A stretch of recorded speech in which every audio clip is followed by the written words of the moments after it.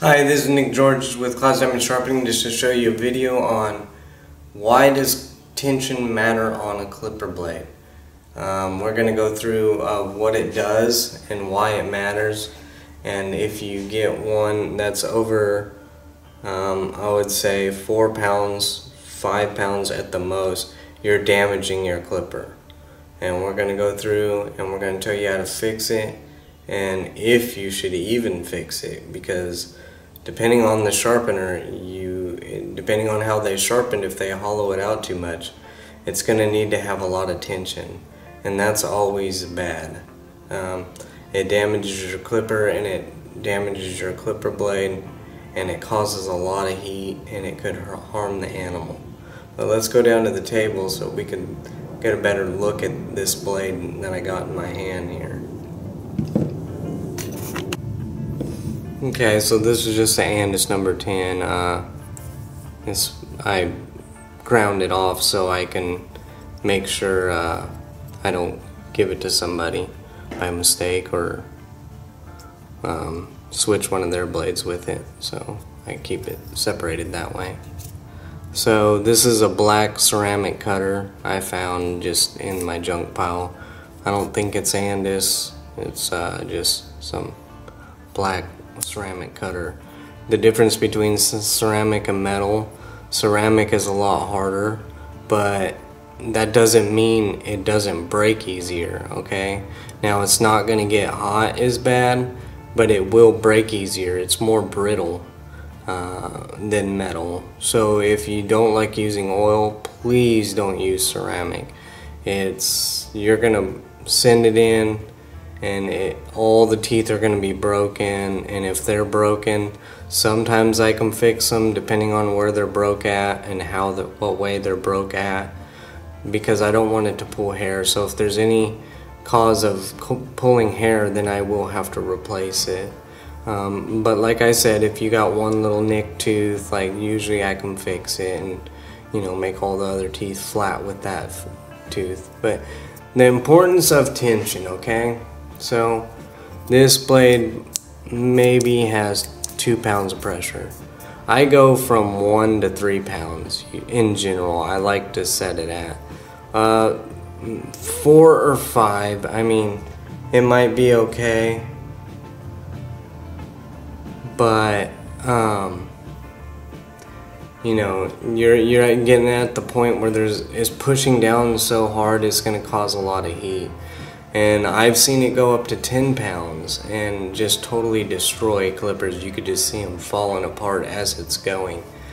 And when you don't oil, it causes pounds of resistance because it's harder to move left to right. So even unoiled blades adds more tension. It doesn't literally add more tension, but it adds more tension on the clipper moving the cutter blade, if that makes any sense.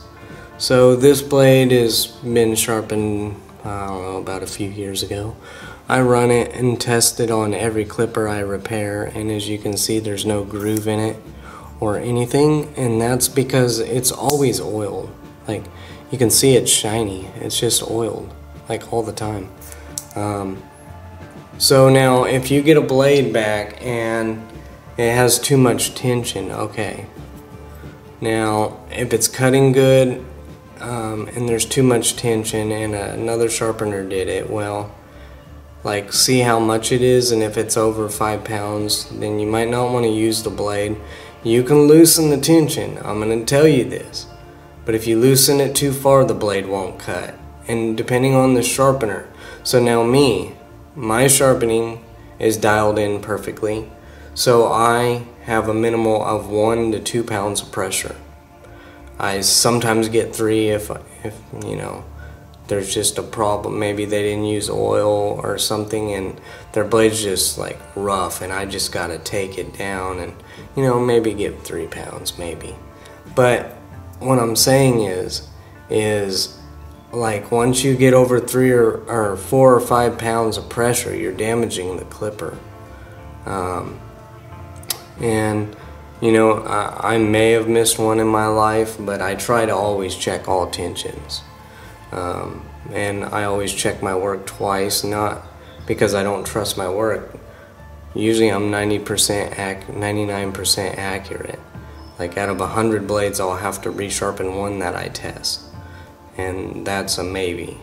But what I'm saying is I check it for the quality. So if it just cuts this string beautifully, then I'm happy.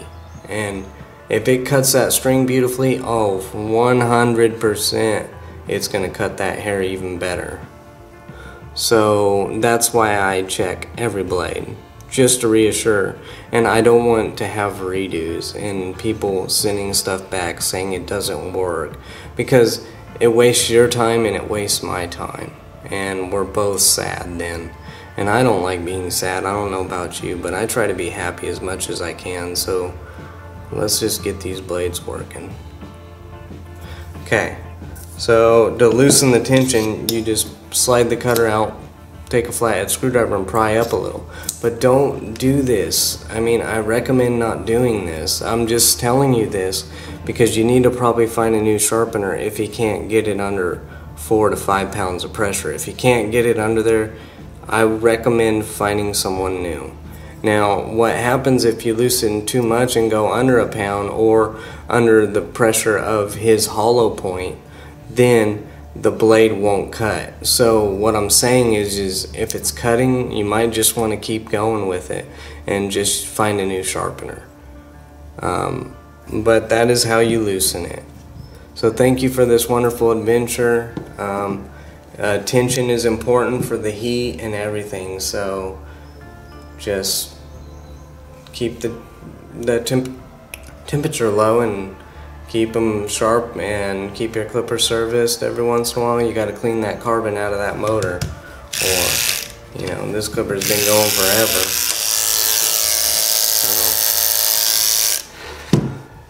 But anyway, thank you for this wonderful adventure. Check your tensions. If your tensions are too high, please send them in to a sharpener to get them sharpened correctly. I don't recommend messing with your tension, because then you might have a blade that doesn't work at all.